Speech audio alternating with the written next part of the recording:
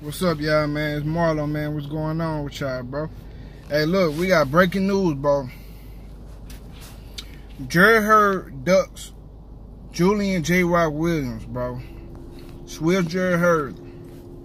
He ducking him, man. And I'm going to explain to you why he ducking him. I'm not just trying to say he ducking him because he pulled out of the fight. Because this is what I'm saying. Jarrett Hurd pulls out of the December 14th date. And I say he ducking him because, let's say this, okay. What's his excuse for pulling out the bout and moving up? Because he moving up to 160 also. So, is your excuse?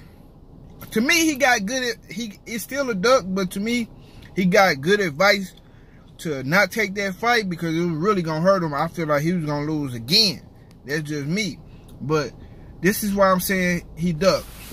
Let's look at the timeline, bro. So, Jermell Charlo and Jarrett Hurd was supposed to be fighting that December date. But guess what? Jarrett Hurd said, I need a tune-up. He said, man, this came out his mouth, bro. He said he need a tune-up. So, he wanted to fight the little dude he fought on Deontay Wilder undercard.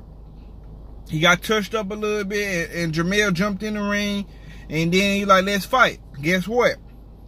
They supposed to fight again. They supposed to fight again, bro. But Jarrett Hurd said, no, I want to fight another right-hander. So he picked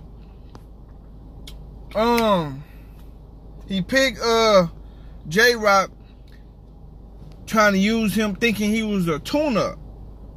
So he was mistaken, thinking that J-Rock was a tune-up when he was not. So he said, fuck it. I ain't gonna, he said, fuck it. I'm gonna fight a right-hander. He fought J-Rock and lost and got beat up. So, let's say J-Rock, after you fought J-Rock, and according to your plan that you beat J-Rock, who was gonna be next? Jermell. That was your plan. That was your master plan of 154 of being undisputed. That was your master plan. Hold on, y'all. Let me fix this. Pull this shit up. But yeah, that was your master plan. Your master plan was for Jermell to beat Tony Harrison and for you to beat J-Rock. Then y'all meet up at the end of the year. That was your plan. If shit would have went according to plan, I guarantee you he wouldn't be moving up. But he did. He pulled out of the fight because he got his ass whooped. And he didn't want to fight him no more. He said, fuck it, I'm going to move up. He felt like he wasn't going to be undisputed anyways. So shit, fuck it. I'm tired of making this weight anyways. And I know I can't beat him. I'm gone. So that's my case for him ducking him. But y'all can tell me what y'all think if y'all think otherwise. But bro, I just broke it down, bro. It's a duck, bro. Because if Jermell would have beat Tony Harrison and he would have beat J-Rock like he thought he was going to do, he would have fought for that undisputed belt. But guess what? He know he had to go through another tough fight with J-Rock and then fight the winner of Tony Harrison versus Jermell. Man, that shit was going to be dragged on all the way to the summer probably. Or 2020. So that's why he pulled out that fight, bro. He played too many games. He miscalculated. And his plan didn't go according to how he wanted to go. So that's why I'm calling it a duck, because it's a duck. Because if it was Jermell, you would have fought him.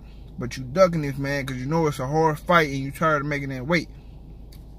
But it is what it is, man. I know J-Rock don't feel no type of way. He don't really care. Because guess what? That's one less fight. One less ass whooping he got to give. And he got his 3 belts. And all he gotta do is fight a little fight and wait on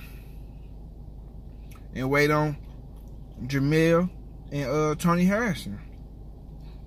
It is what it is, bro. But shit, y'all let me know what y'all think, bro. The news, you know what I'm saying? This breaking news, bro. That's some real news, bro. We needed to know some shit like that, bro. But that's that, y'all. I'm out. Peace.